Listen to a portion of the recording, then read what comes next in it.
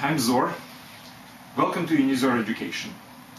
I'm continuing talking about similarity. In this case, we will talk about similarity of triangles. Well, as I'm sure you've noticed, we are trying to consider more and more complicated geometrical figures. We considered angles, segments, now we are combining them together into triangles. Next will be polygons, obviously, as you understand. All right, so today is about triangles. What we have learned from the previous lectures is that transformation of scaling, homothency, as they call it, preserves the angles and transforms all segments into other segments parallel to the original ones, having the lengths equal to the lengths of the original multiplied by the factor of scaling. So if there is a scaling, which is a center and a factor, then the image of every angle is angle congruent to the one which is given, and image of every segment is the one which is parallel and length of which is multiplied by the factor. Therefore, if you have a triangle and some center of scaling, let's say scaling by factor of 2, it goes this way. And that would be our new triangle. So this new triangle is similar to the original triangle.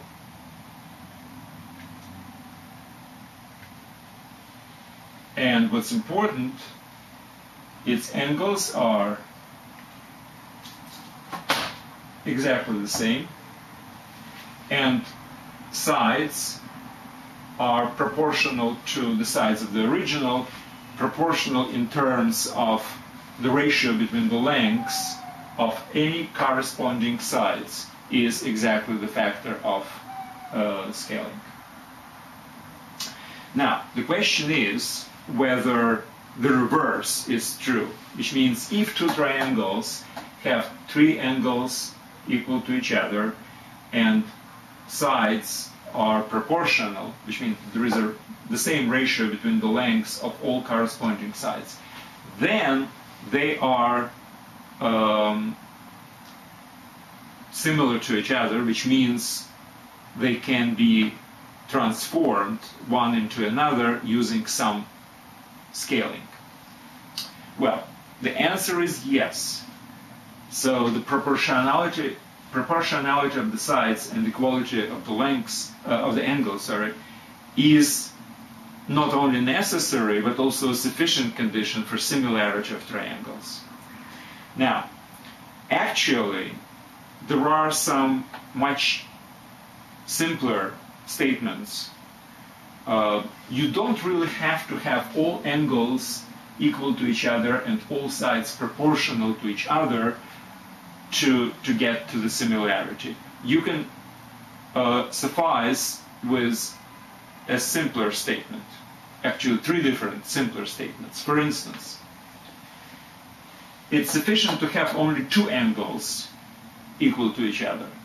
Well, obviously, because the third angle will also be equal, because the sum should be equal to 180 degrees. But it's also sufficient to have two angles to have sides proportional to each other. And I'm going to prove it.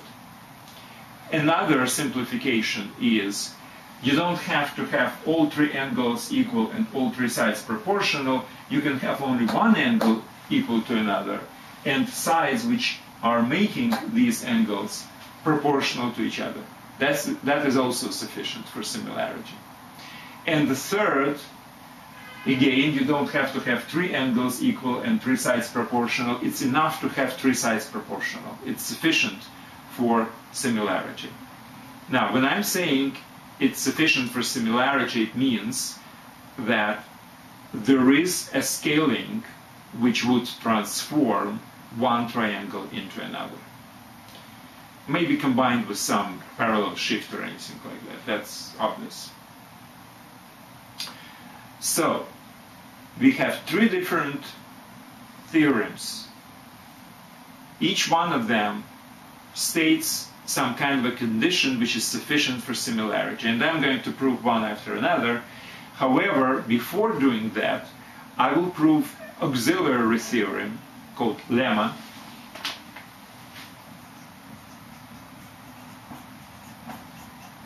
Lemma is auxiliary theorem.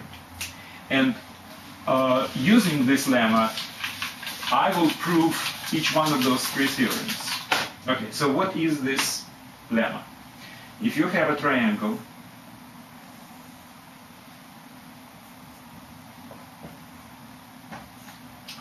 and a point somewhere on one side and the line parallel to the base, and N is a point of intersection of this line which is parallel to base with another side, then triangle BMN is similar to triangle big one, ABC.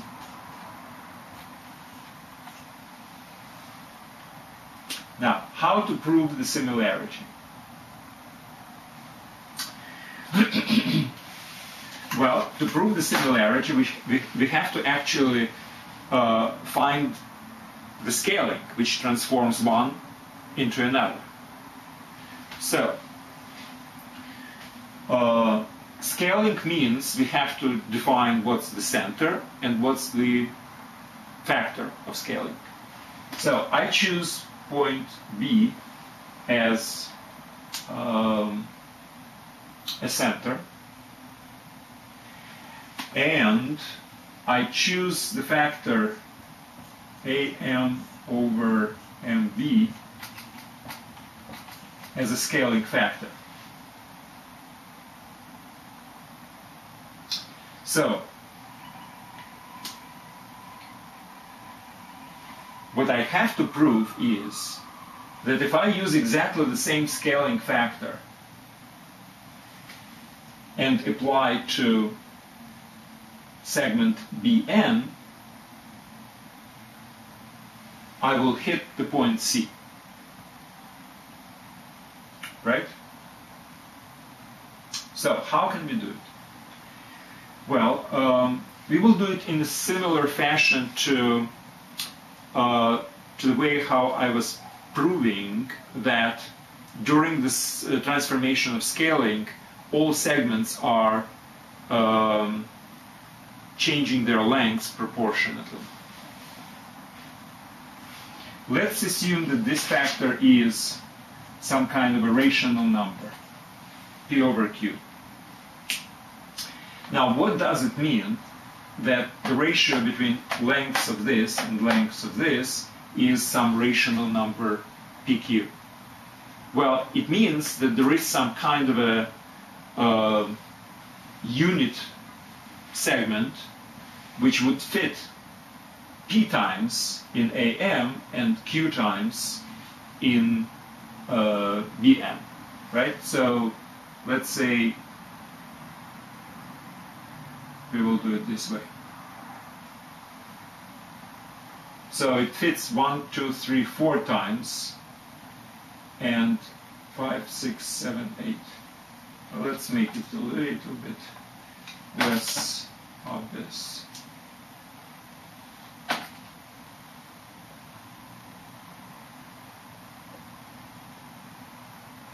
Okay, so it will be 4 times here, 5 times here, so it will be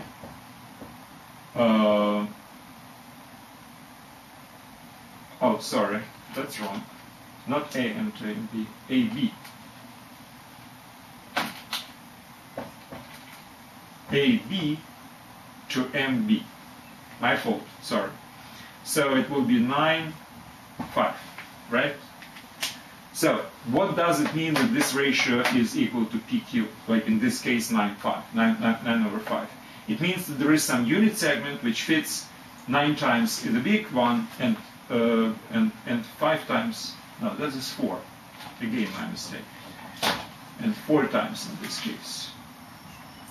1, 2, 3, 4, and 5 here, so it's 9 altogether. Right, so 9 over 4. So this unit segment, this small one, fits 9 times in AB and 4 times in MB. That's what basically factorization means. All right. What do we do now? Now, since we have this unit segment, we basically divide the whole AB into 9 partitions, 9 segments, and draw parallel lines.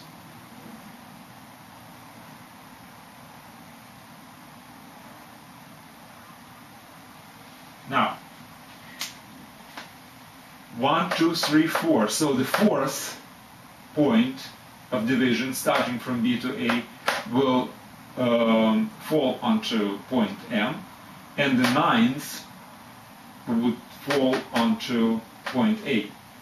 Or, if you wish, the point number Q, in a general case, will fall onto M, and point number division point number P will fall onto A.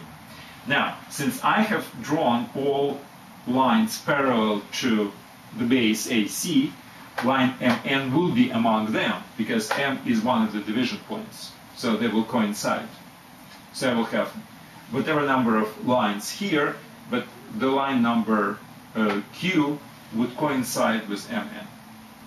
Now, obviously, as we know, and again I mentioned this in the previous lecture about segments, if you have equal segments on one side of the angle and parallel lines which are intersecting another, you will have equal segments here, which means the number of segments will be exactly the same, which means P in this case, or 9 in our particular case, and the number which fits into this part will be also the same as this, which is Q, or 4 in our case. Which means that the ratio of these two would be exactly the same as the ratio of these two, which is P to Q, or 9 to 4. So this actually proves for any rational factor f that the ratio between Bm and Ba is the same as Bn to Bc. So all I need to do is, for any point M, draw a parallel line, and now I have a top triangle which is similar to the whole triangle, as long as these lines are parallel. Now I have proved it only in case Bm to AB is a rational number. And again, as in the previous lecture, I'm not going to oversimplify saying, okay, it's obviously that for any real number that's true. It's not obvious, because irrational numbers are not easy to define, and it needs significant amount of efforts to really rigorously prove it for irrational numbers. However, since any rational number can be approximated to any degree of precision with rational numbers, you can probably say that it's kind of obvious that this theorem can be proven. And it is. Yes, it can be proven, so let's just take it for granted that for irrational numbers the theorem can be expanded, and that's why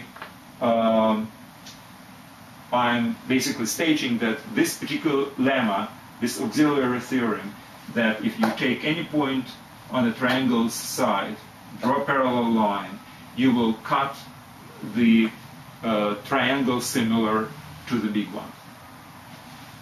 Okay, we will use this particular lemma to prove our 3 theorems. Each one of them basically states a sufficient condition for 2 triangles to be similar. Okay, theorem number 1 it's angle 1 and angle 2 are congruent to angle 1 and angle 2. Now, what does it mean? It means that you have two triangles and they have this angle and this angle and this congruent to each other. It's sufficient for these two triangles to be similar. I think I have to correct it slightly. Something like this. All right, how can we prove it? Okay, let's say this is ABC, and this is A prime, B prime, C prime. So I know that these angles and these angles are congruent to each other. Now, what do I do? Okay, let's take this segment, A prime, B prime, and find the point M in such a way that these two segments have the same lengths. So AM as a segment is congruent to A prime, B prime. And I draw a line parallel to my line, my side BC. So MN is parallel to BC. Well, since these are parallel lines, these angles are corresponding, and that's why they're equal. Now, this angle and this are equal to each other, and that's why, since these are equal, these two angles are equal.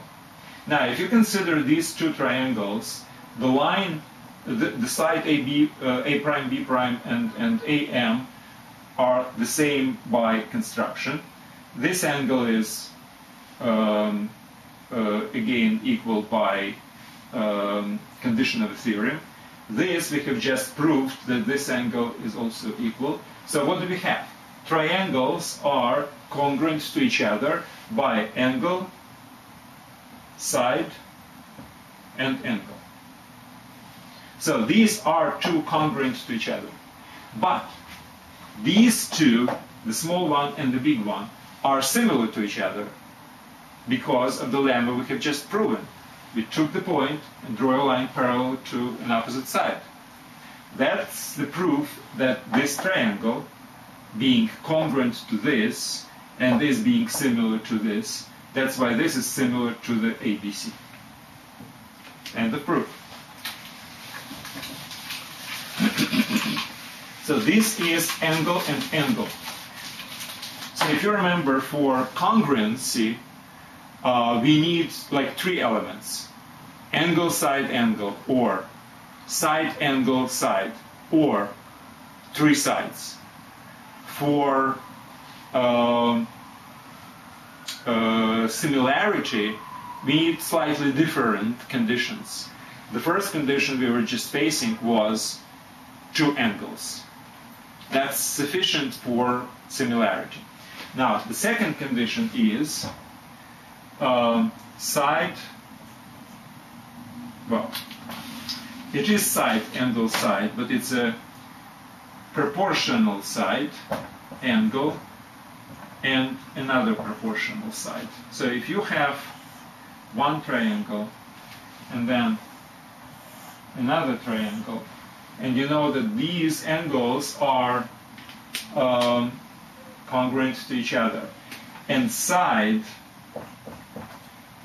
A prime, B prime, C prime, A, B, C, and AB over A prime, B prime is equal to AC over A prime, C prime. So if you know that the sides which are forming this angle are proportional, then triangles are similar.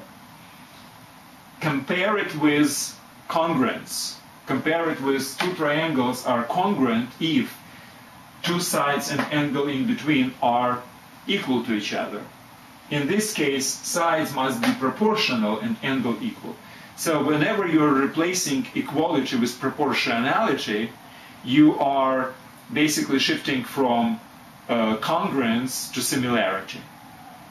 Because similarity, again, is something which is proportional as far as the sizes of the sides, but the angles are supposed to be the same.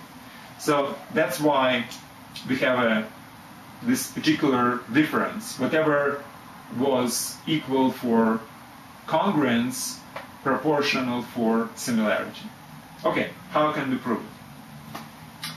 We'll do exactly the same way as in the previous theorem, which means I take this length and find the point M and draw a parallel line. So this is equal to this. Now,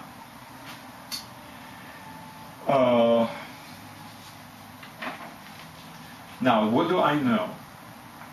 I know that AM is the same as A prime B prime, right? Now, in which case I can replace this with AB divided by, instead of A prime B prime, I will put AM. Okay? Now, I know that triangle AMN is similar to triangle ABC, which means that AB to AM is supposed to be equal to AC to AN, right?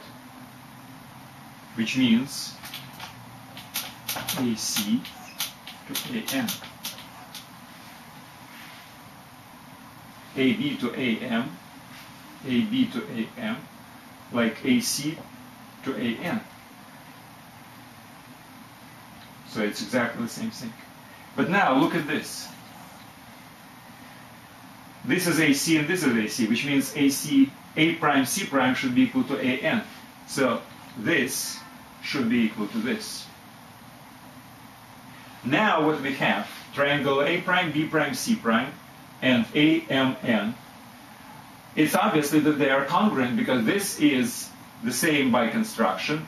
The angle is given as equal, and this we have just proven are equal. So we have a side, angle, side, equal to side, angle, side. So triangles are congruent. This one is similar to the big one, which means this one is similar to the big one, ABC. End of proof. So we are just using this proportionality to expand proportionality of these sides to basically equality of these segments. Now, the third theorem will be again similar to this one.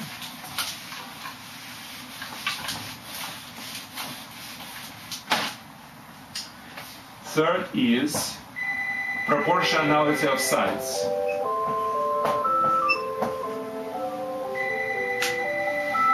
Proportionality of sides. Okay. Let's do exactly the same thing.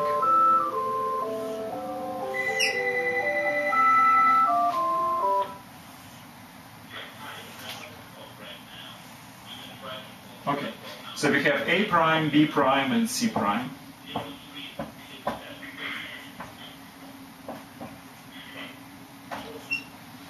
Okay.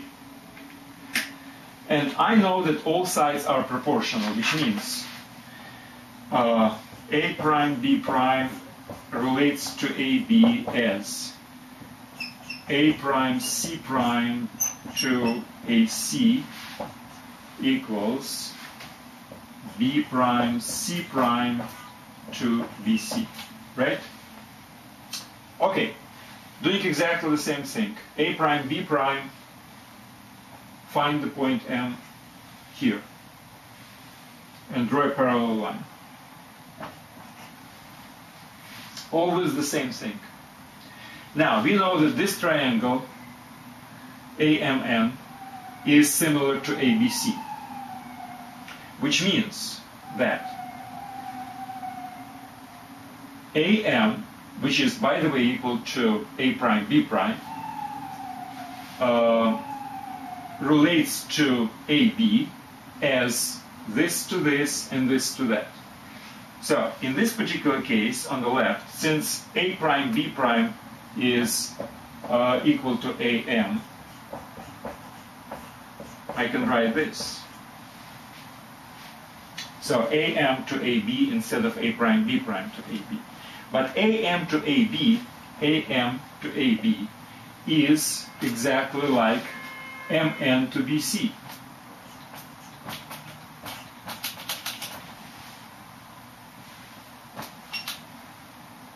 Now, using this, as you see, we conclude that MN and B prime C prime are equal to each other.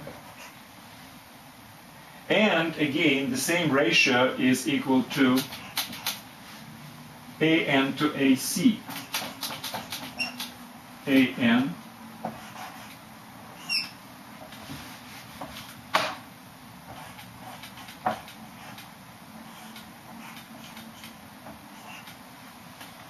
using this,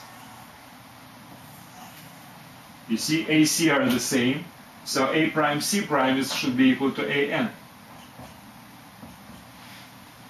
So this one we constructed as equal, and we have just proven that these lines, these segments are also equal to each other.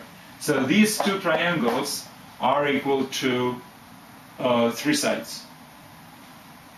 So since these two triangles are congruent and these two triangles are similar, this is similar to that. So we have proven the third theorem. So there are 3 theorems about similar triangles. In a way, it is similar to 3 theorems about congruence of triangles. So for triangles we have what? Side angle side. For similarity we have proportional sides. Proportional side equal angle and proportional side. For triangles we have 2 angles and side in between for congruence. For similarity, 2 angles are sufficient. And finally, for congruence of triangles, we have 3 sides supposed to be equal to each other. For similarity, it's sufficient that they are proportional to each other. So in a way, it is basically similar. Okay, I think I have covered what I wanted about different theorems of similarity. Yeah.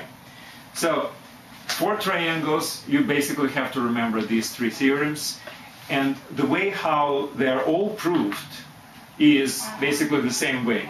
I find one of the sides of the bigger triangle, if you wish. I find the point to cut the same lengths as the side of the smaller triangle, and then we're just using proportionality of the sides to basically prove the theorem, all based on the same lemma, which is if triangle has a line parallel to its base, it cuts from the top a triangle similar to the big one.